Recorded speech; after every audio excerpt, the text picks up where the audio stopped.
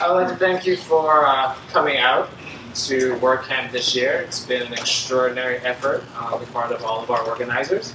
And also thank you for joining me today to talk about managing project expectations. And we'll jump right into things. So, who am I? My name is David Yarde. I'm the co-founder of Sevenality, which is a branding and design firm. We focus specifically on targeting issues that relate to user experience and using design thinking to kind of cover those different touch points. An organizer of the User Experience Orlando meetup group here in Orlando, and one of the co-organizers here for WordPress Orlando.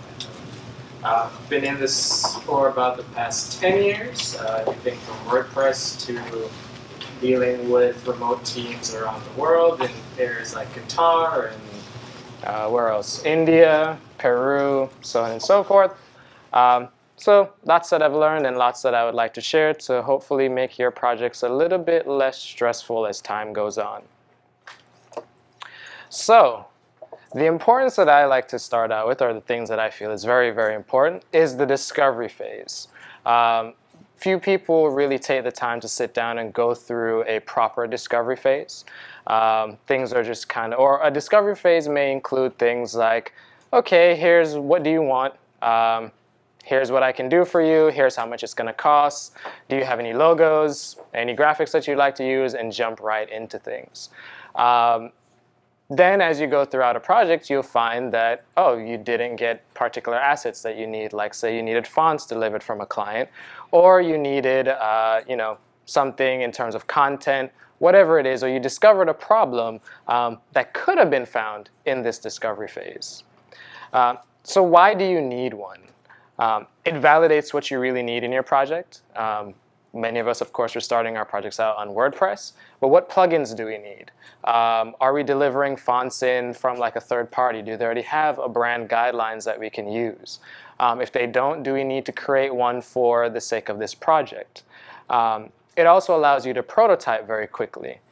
In many cases, when in the past I've had to do projects for a much larger scale company, they really need to see what it was that I was going to be building, and I guess get a better idea of how I was going to do my estimates for that particular project. And so in doing that, I was able to, with having a proper discovery phase, figure out some of the things that they needed, and quickly prototype a proof of concept to be able to get moving into the next one, more accurate cost estimates. Is it really going to take me 9 hours to build out this particular feature? Or is it going to take 11? Or am I lucky enough for it to only take 1 or 2?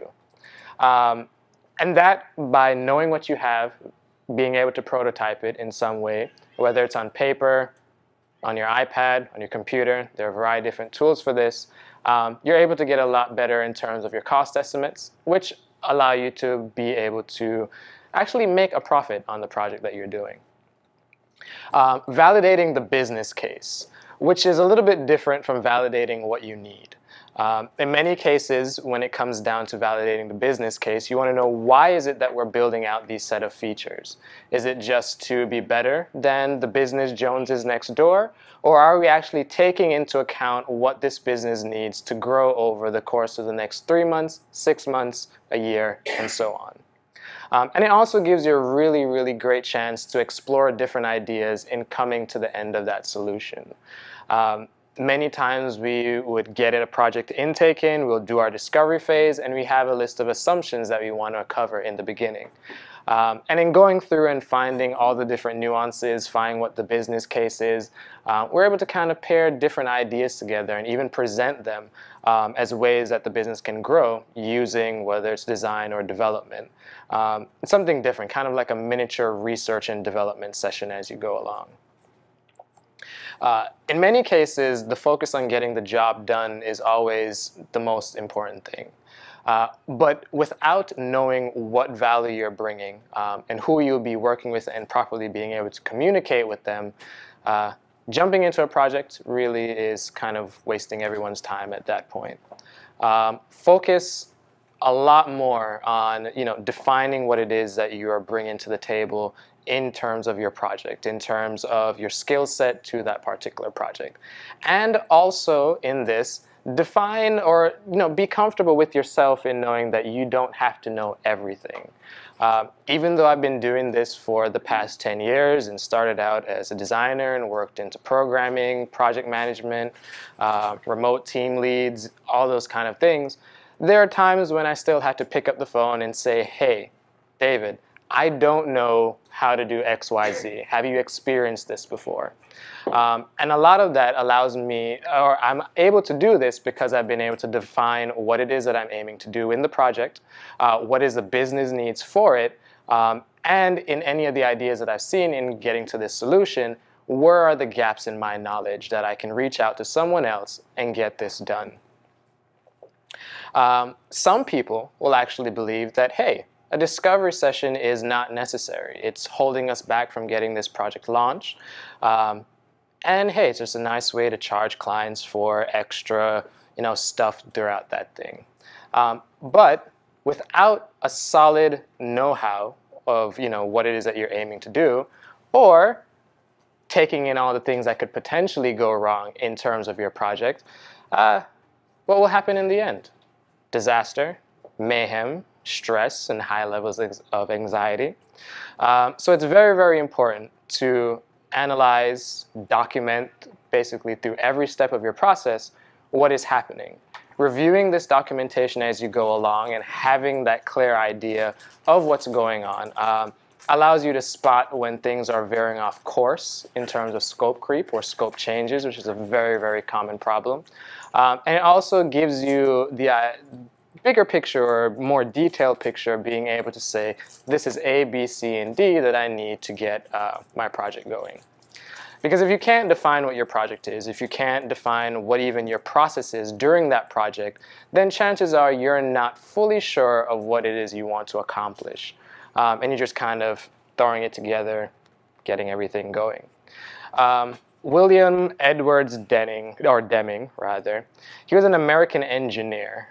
He did a lot of stuff with statistics. He also did some authoring of things as well, lecturing, all these different things. But his biggest thing that actually impacted the way in which our day-to-day lives go nowadays, and why he's important to what we're talking about today, is the sampling techniques that he came up with are actually still being used by the US Department of Census today. When he did them years and years and years ago, he didn't know that they would probably be used to the scale at which they are now. But he was able to identify what his issue was, what it was going to be used for, and in terms of business case, something to track government growth and different demographics across the board. So he was able to understand his process, and in that be able to come up with something that is actually scalable and useful as time goes on and affects all of our lives. So, oops, didn't realize that you were taking a picture there. So, a successful discovery phase, what does that look like? What does it include? It will vary different on whatever project you're working on, whether it's a very small project or a very large one.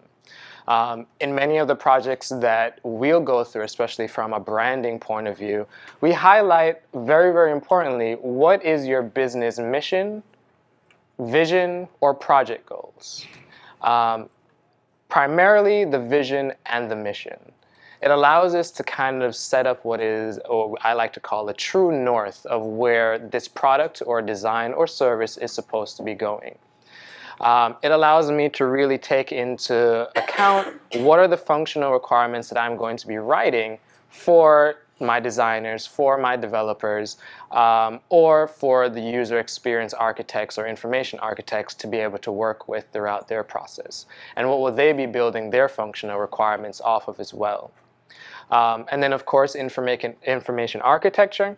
What is this menu supposed to solve? Is it just supposed to have a bunch of things that are leading to random pages around the site?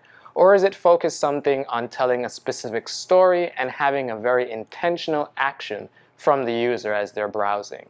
These are things that, of course, are really great to go into a discovery phase. User experience research findings.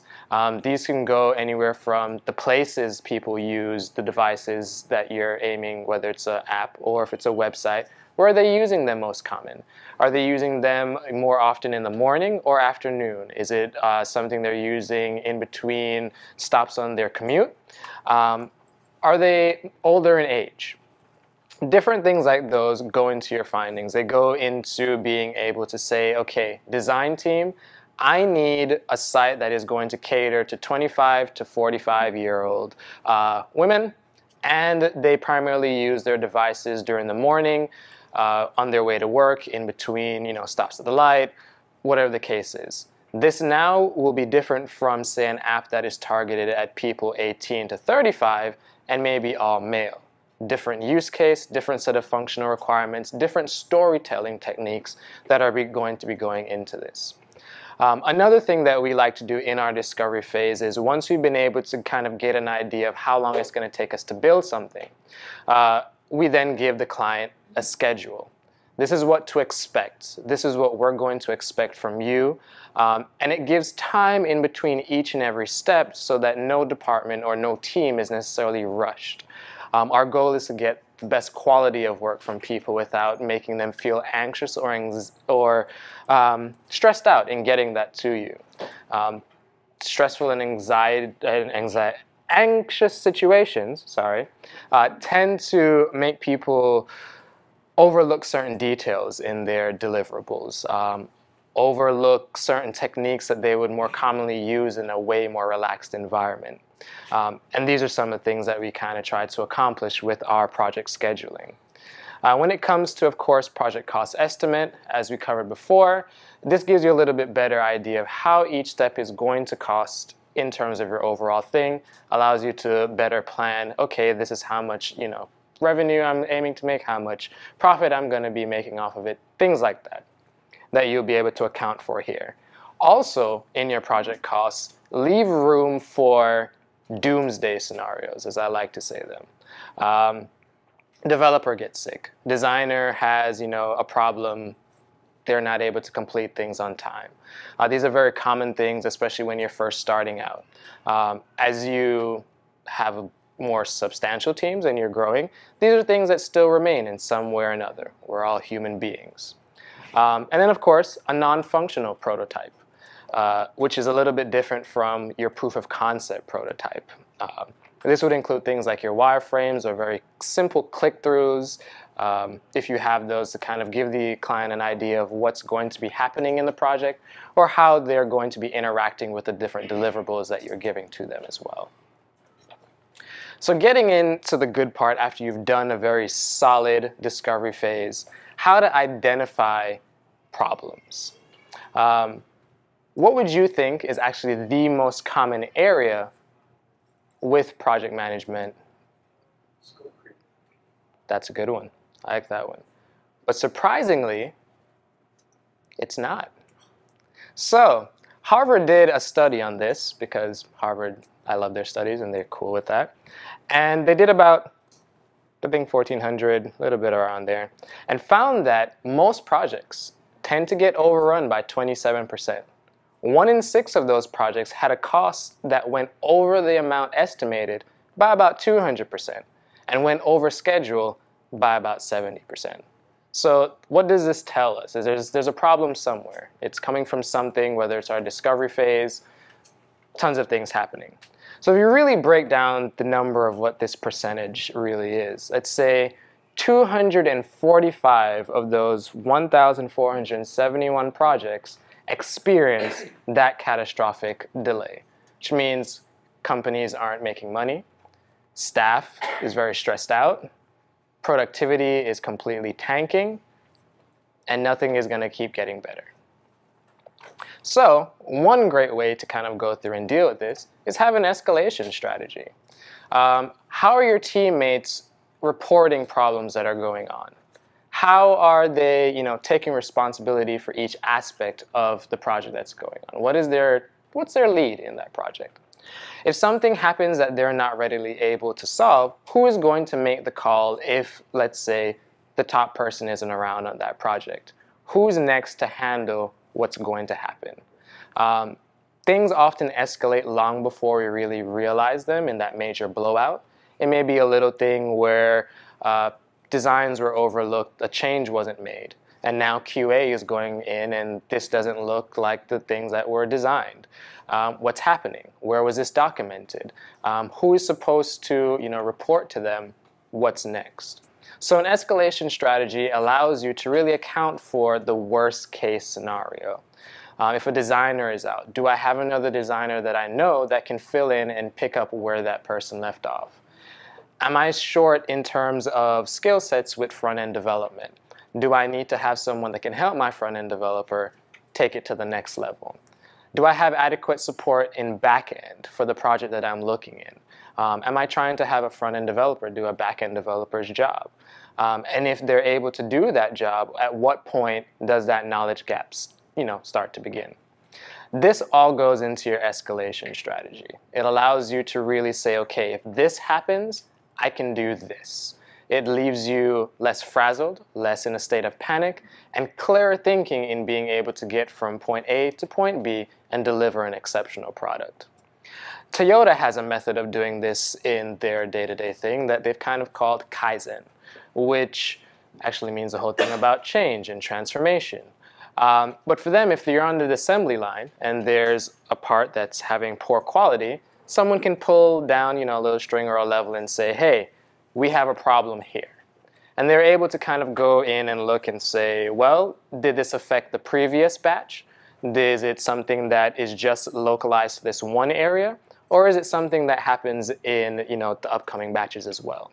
This allows them, of course, to avoid things like recalls and customer complaints. And they tend to have a higher level of customer satisfaction and returning customer across generations because they put the focus on quality a lot more than on, okay, we need to turn out 1 million cars by the end of this year, you guys go. And that's one way of kind of doing that. So common project management pitfalls, things that I've seen that can be easily avoided. Not assigning the right person to the right task. You're having someone, of course, that's a front-end developer trying to do a back-end developer job. Or because information architecture, someone there says, oh, I can design the entire site for you. They may not be up to date on the best practices for designing something out with that particular user experience. So know who you are putting in the right places on your bus. Otherwise, you'll have a very long bus ride through a tormenting hell. Failing to get everyone on the team behind the project. You have your kickoff meeting, and I'm sure many of you have experienced where everyone's excited, it's going great, it's amazing, but then there's that one person or two people that are just kind of like, I don't think that's going to work. I'm not really in support of how this project's going to work out. Our last project didn't go so well, so why do we think this one's going to be any different than that? Understand what are some of their objections to maybe to starting this new project. If they're new to your team, find out what are some of the things that they commonly experience that went wrong on their previous projects. And kind of be a little bit more transparent in how you're handling it. Going back to your escalation strategy. If something happens and it goes wrong, it may, that person may not be in support of your project now because they experienced a situation where things escalated and no one really had a proper plan in handling that. So they're now hesitant in getting behind this project. So be sure to get everyone on your team together in support and aiming in the right direction. It's much easier for a company or a team to fend off external attacks if internally they're together and strong. If you're having internal issues, then you're not going to be well put together to handle anything externally, and you'll just eventually fall apart. Not getting executive buy-in. This has been the biggest thing outside of scope creep that has ruined many, many projects and limited the effectiveness in which they could have been in terms of overall success. Understand what shareholders are looking for. Besides money, they may be looking for better brand awareness, bigger market share that could be also gained without having to go into necessarily making a whole lot of money. understand what they're looking for, get their buy-in very, very early. It will save you a whole lot of pain. Remember our bus that was tormenting through hell? That's one way to not be on it. Say, for instance, you're going in, you've done your discovery phase, you have everything documented, all the teams are ready to go, but you've done your wireframes and you've submitted them over, you haven't really heard anything back, and you're like, well, you know what, we're going to be proactive and get on this. And you submit those wireframes maybe to design or development to start building out something until you get that feedback in.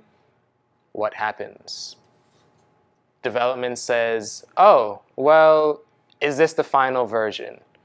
Design says, this doesn't seem to have every state that we need for the proper experience. Information architecture is like, oh, we haven't even done the menu or thing. So it causes you to essentially skip steps in trying to be excited to get that project rolling. So get everyone behind your project, get the executive buy-in very early. It'll save you a lot of time down the road. Functional requirements, or not being specific enough with what the scope is. If you outline to a client, to a shareholder, to a group of board of directors that the product that they're going to be receiving is going to be an application that helps them connect with local people that are looking for their product or service, but in the end they get an app that can basically send a robot to Mars. Yeah, it's cool. You built an app that could send a robot to Mars, but did you give them what they were looking for? Did you set that expectation to say, this is what we've pulled in from our research? Do you agree with this? Again, going back to our executive buy-in. And then laying that down in the scope. This is what our team will be working on. This is what designers will be responsible for. This is what developers are responsible for. And then avoiding the scope to constantly change. In agile development or software teams, one very big thing that is not often practiced is if you get a change request in that particular sprint that you're in, it should be placed outside of that. Everything in your current set of tracks should be done, and then you go in, because of course this is changing the approach that you're going with. This is changing things that may ultimately be designed, and in the end it may be something that is more of a nice to have than a need to have. Providing aggressive / overly optimistic timelines. That one is pretty self-explanatory. But if you're working with a team of people, and when you originally brought that team in, you said, hey, you're not going to have to work weekends or till 4 in the morning every night for the next 6 months, because we believe that you are a person.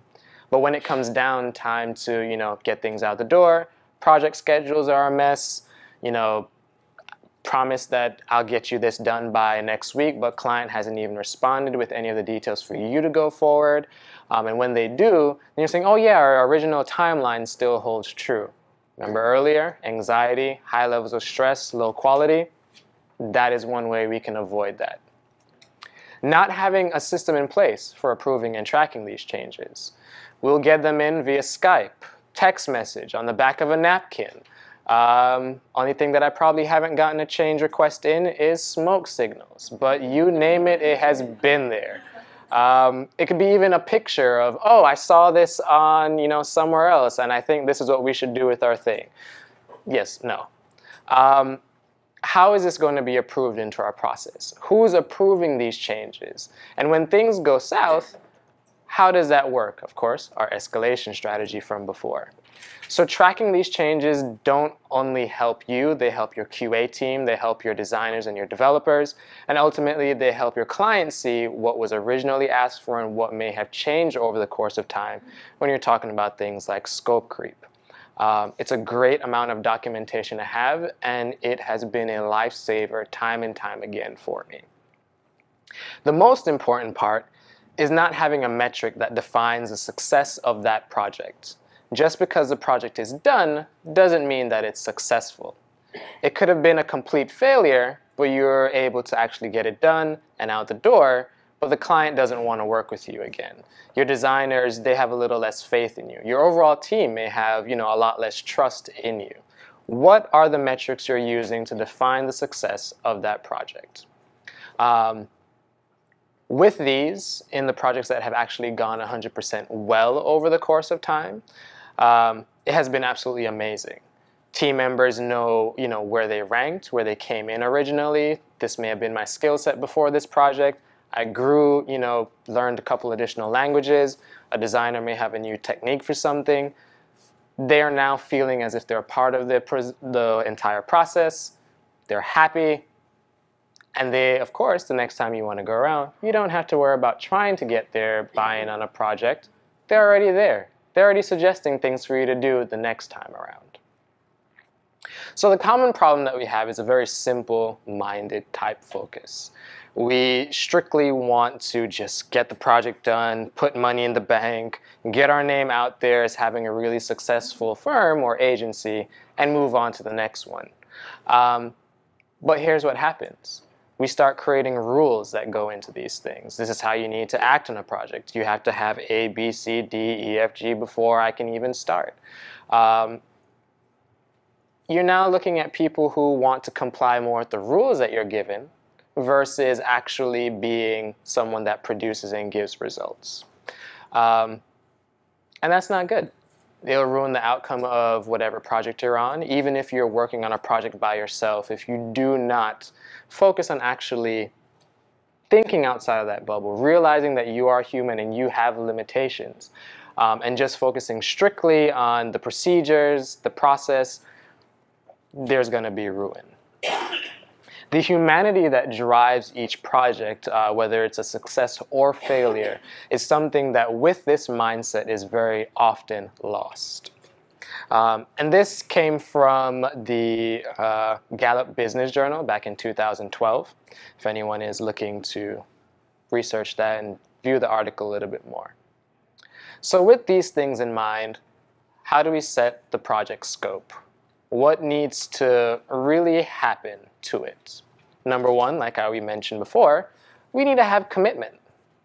Commitment from leadership, most importantly, that we will help you if things happen. We're not going to throw you underneath the bus. As leaders, it's our duty, really and truly, to make sure that the people that we are leading reach their full potential. If all we're doing is handing out orders, then all they're going to be really good at is following orders. But if you believe that when they do commit to something, that the promises that are there, that everything that happens, that these plans, that this is what we're going to work with, and of course allowing room for change, then they're going to be a lot more in tune with that process and getting a scope nailed down. Getting your executive buy-in very early also allows you to come to a very common place in terms of setting your scope as well. So from a very high level, there are two key components that go into setting up a project scope: your deliverables and your boundaries. These are the things that you should expect from us. And these are the things that we are not going to do, whether it's morality or in the best interest of the user. If there's nothing else you take away from this talk today, let this be the one thing. List your deliverables. If you're doing a simple consultation project, then chances are your deliverables are going to be a list out of the different requirements that everyone agreed on, maybe a simple set of wireframes. If you're doing a web project and it has multiple components, like you're doing the brand identity design, you're integrating that into software development, and you're doing this whole huge platform, list everything. Break them down into categories, and then now you're able to see, okay, this is the 100% view, this is how much has been done, this is how much is left to go, this is where I'm short in terms of resources or human ability to help me get it done, and this is what I need to get over that roadblock. Learn to say no. Yes, I like the angry baby. No is actually one of the first things we tend to learn in life. Um, and we hear a lot about it as time goes on. No, mine, no, no, no. But in terms of development, no doesn't always mean that it's the end of, your relationship with that client. If anything, it helps you establish trust and respect with them. That they know that there is a certain level to which you are going to draw that line and stand for something. Otherwise, you'll literally fall for anything that happens and comes out of that pipeline. So to do this, to help you set a proper no, create a boundary statement, right? Help separate the things that are actually applicable to your project and things that are just, yeah, they're nice to have, and I want to have them there to make things awesome, but they aren't really a part of the original scope. They may be like, oh, I want my logo to do a 3D animation that jumps in and rides on a unicorn. Honestly, I don't see how that helps, any business case. So, of course, this would exercise a no. Or a client says, hey, we want to support IE8, IE7, and if you're very unfortunate, IE6 and Opera Mini. Well, how much of this is, being used by the people using your app or whatever? If it's less than 1%, why am I dedicating huge amounts of resources to being able to do that? This would be more of a no. Or, not at this present moment, we're going to develop it out for the data that we see, or your popular browsers, to make sure that they're working in that area. And then if we do have time at the end of it, instead of blowing through the budget and then hoping the client pays for it, we'll go and do those things as well. Going into your boundary statement after that, it kind of helps you when you're creating your contracts. This is something that you'll kind of, just drop in and say, these are the standard lists of browsers that we support. These are the things that you'll tend to have. And they'll know, okay, these are the boundaries that I'm going to be pushing on. For me personally, with our agency, we will not work with, companies that deal with tobacco or alcohol or anything in adult entertainment. That's just me. I don't want to, if I know that my skill set in something's extremely well, I want that to be going to something that is going to actually have a good benefit on society versus excelling and patting the pockets of someone that is just there for the money. So in your scope statement or your boundary statement that you're creating, what is the justification for this feature? Is it something like our unicorn example that we just really want to have because it's awesome and it's cool? Or is it something that is going to actually help the person we're building this product for achieve a lower amount of, I guess, fear in using it? It's easier for them to adopt. What is the description of this product? What, ideally, when it's built, do I want it to look like? What are the things that, in terms of acceptance criteria, am I going to use to say this step has everything that I need for the most part to move on to the next step? If I'm handing things off from design to development, does development have things like the fonts used, whether it's the font files or they are directed to find it from a place like Typekit? Do they have the logo? Do they have it in SVG format, PNG, or JPEG, depending on your departmental preferences? Little things like those before you move a project on to the next level are things that you want to have in your acceptance criteria. That way, if you're going through a project and you say, well, looking at the scale of this project, I don't have the most basic hover states to move on, then I know that, okay, I need to let design know these hover states are crucial for when development is starting to build out the framework, that this is something they'll do in that process, versus having to go back after they've done 3 or 4 or 5 other pages and then make sure that it's consistent through all the way out. Again, saving time by preparing in the beginning. Project exclusions. What am I not going to do in this project? Again, I'm not going to support IE8, 7, or 6 if, less than a certain percentage of your overall base is really using it. And to take that statement a little bit further, if that base, for instance, say 5% of the people are bringing in 80% of the revenue, now it changes a little bit different for me. I want to support that. But if I cannot make that correlation and say, okay, IE8 users are spending more than people who keep their browsers up to date, then it's mainly a nice to have because I just see this data keep popping up. What are the constraints that I have? Do I have enough in terms of human resources? Do I have enough in terms of server space? Tangible, intangible. Do I have enough of these? What are the things that are tying my hands behind my back? And then the assumptions. What do I not have? What am I making, my bridge mentally connecting to? If I don't have hover states, and this is a pretty simple example, I can say, well, these links should have underlines underneath them. And side note, for accessibility reasons, they should. However, is that a correct assumption? Maybe design had it that there's going to be a little arrow that pops out at the end of it and does a little animation when I hover over it. That's an assumption that if I can kind of bring the question up in the beginning, I can get it answered before I actually start building or doing something else in that project. So when you're creating a boundary statement or a scope statement, these are some of the things to really look for and keep in mind when you're putting that together. So earlier we mentioned that scope creep has been something that's a detrimental part. Surprisingly, that is not the biggest area where these changes come from. They actually come from your business requirements.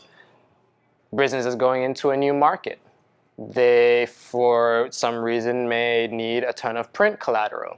Well, that market has shifted. They no longer need as much print collateral as they once did. They may need a lot more emphasis on a digital strategy. The entire scope changes. A lot of people are upset. Printer is like, oh, I'm not going to make a whole lot of money off of this. But that's what happens in a project. Things change. We have to adapt to them. And we have to keep in mind that scope changes aren't always the death of us or bad or the client doesn't know what they want. They came to us for a reason because we are the ones that have the skill to be able to take it to the level in the area that they do not have that skill in.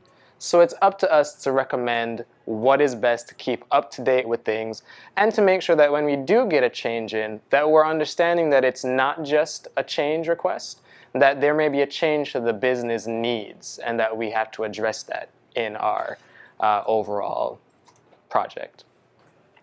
So our project is gone pretty well. Everything's pretty happy so far. What happens next? We have to review them. After every project, I try to make it a very big habit of doing a post-mortem or a deep dive or a retrospective. Different names mean the same thing. Review what you've done in the past. Were your assumptions correct in the beginning? How close were you to those assumptions in the end when that project was over? Did you connect with everyone well? What pitfalls did you have? What are some things that could have been avoided? Document these things. And then take, maybe 6 months after you've done a bunch of different projects, look at how you've progressed through each and every one of these.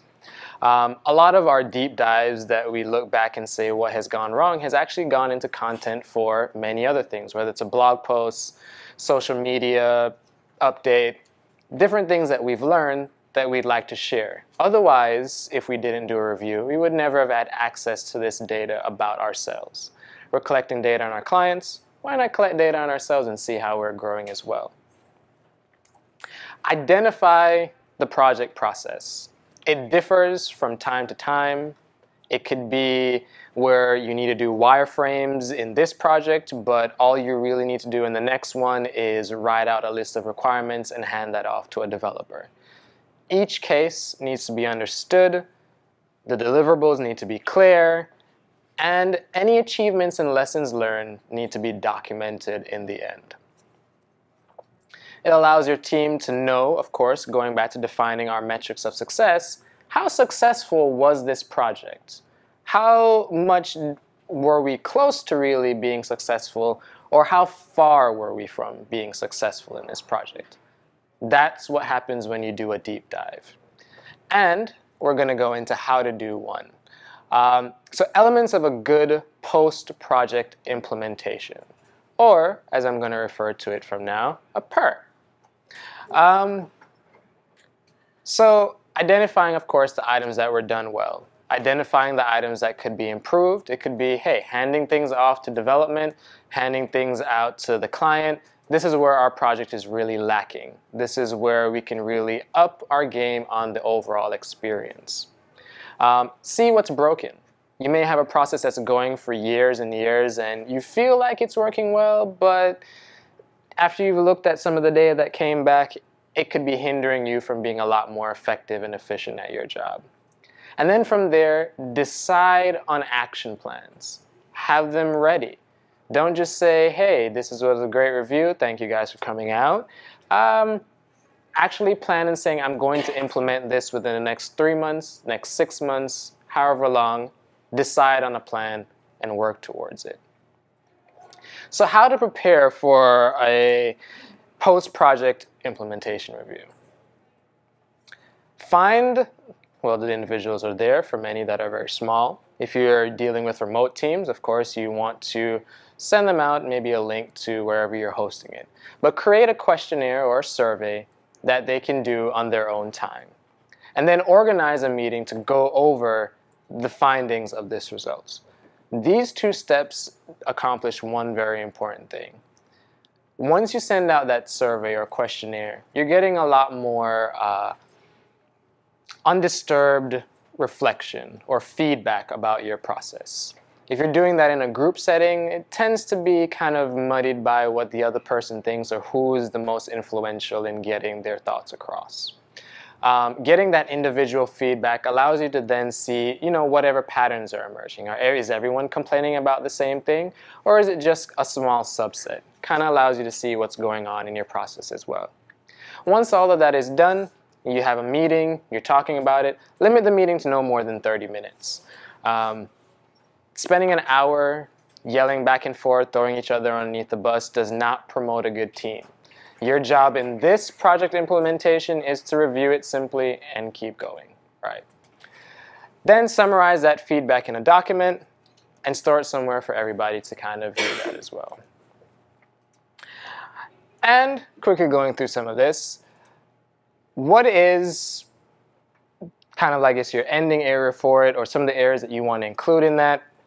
Your project stages, your processes within those different stages, the project roles, who was in charge of the different area, what are some of the key skills that you may have had or may be lacking, and what kind of products did you use throughout that process, or what was the end result of that supposed to be.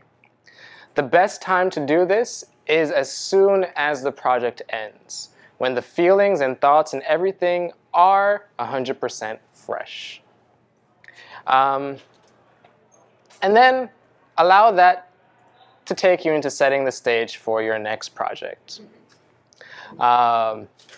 Leadership, as mentioned, is an opportunity to make a difference in someone's life no matter what that project or product is. You can be a mentor to somebody. You can to help someone find their confidence in that process. As a leader, this is our job. And it allows us to use things like our company mission, vision, and values, if we spent a good portion of time building out a brand on this, to help us reduce our workload. We can now refer to the things that really drive us as a company or as a team together and work on those things from that entire aspect. And it helps you to let people see what the big picture of that project is. So help your project participants see what's going on. The business portion, which isn't often highlighted to designers and developers, should be something that should be definitely given a lot more attention to. Their job is more than just to create pretty pixels. It's actually to do something that can make a difference in the life of someone else. So here are some key takeaways for today. Have a clear project scope with sign-offs and set priorities for different features. Be realistic about everything, including people's time and the fact that they're human. Make sure everyone, including senior management, understands what their role is on that project. Make sure that your team members are communicating. Tools like Slack are amazing in being able to communicate across, various different teams. Set up calendar reminders for your milestones. They sneak up on us, especially once you're down into a zone and you have achieved like a flow state. You can forget what day it is. Sometimes I'll forget an entire set of dates throughout a week. It happens. And don't be afraid to communicate bad news. I would much rather get from someone working on my team that, hey, I can't finish this at a particular time because of X, Y, Z, versus not hearing from them at all and that time blows by. Or telling the client, hey, we were building this out and we ran into these roadblocks. To really get that done, I don't see that this is worth the amount of time that you're going to invest in. And looking at it from a business use case, it's going to hurt your business probably a lot more, the fact that we're not really able to get this and you're dumping a lot of money into this hole rather than trying to spin wheels and do that. So those are some of the key takeaways that, if anything else, you remember from our talk today. And I have about 2 minutes for questions. Yes? Can you give me an example for a boundary statement where the person is communicating directly with the client? Mm-hmm. Say, like, when you said, like, the example of the client wants this exploding unicorn and it doesn't fit, say, their client base. Mm-hmm. Especially like a client like with a giant ego who's like, no, these unicorns are So with that, a boundary statement, I would say, would highlight a lot more on the financial impact of that to them. So for instance, you would say, actually, here's a really great one. Had a pretty huge project the other day for, I guess, a huge dictionary provider. And one of the keys or the issues was to create a pattern that when they clicked on it, it would kind of keep dropping down. And then when you clicked on the final one, it would kind of slide up. So in in the environment that it was introducing a pattern, like a user experience pattern, that would actually get reported as a bug from the user. And the excuse given to me by higher ups was, oh, the client will pay for it. I didn't agree with that because it doesn't matter if the client is paying for it or not. Time and money are very crucial. The user in this case is important because it's a user-driven site versus a client-driven site. So for them, I presented 2 case points and kind of saying my boundaries with this lie no. For one, user experience-wise, it's not in the best interest of the user. And we already have a pattern elsewhere in the site that we can use for this particular use case. And instead of introducing a new pattern, we already have one that exists. So that saves time in the end, which helps save them money, which allows you to build better trust. You're being upfront with your client. You're letting them know what the issue is. And then going to your next project, they'll be like, okay, I trust their expertise and their thought process on this particular thing. So that's one thing that could help you with that. Yes. Any other questions? Yes. Can you give some examples as to some successful metrics other than what might be obvious? Yes. Time? 5 minutes? All right. So in terms of successful metrics, I would say one pretty common one is time to completion. So if I estimated that this project is going to take me 4 weeks to complete, and we were able to wrap everything up in 2.5 weeks, then I know I was able to exceed my expectations on whatever my estimates were for that. So yeah. All right. And thank you all.